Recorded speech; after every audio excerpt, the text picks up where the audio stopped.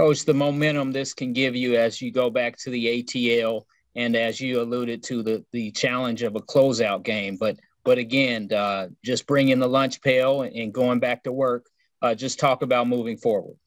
Well, that's what we have to do. We're excited to be going back home, but we know we have to play that game and beat this team. They're not going to give up. They're not going to throw in the towel. Philly's going to come back scrapping and fighting as they've been doing. They've had control over two of these games, so they're feeling confident, and we're going to have to play much better than we did tonight.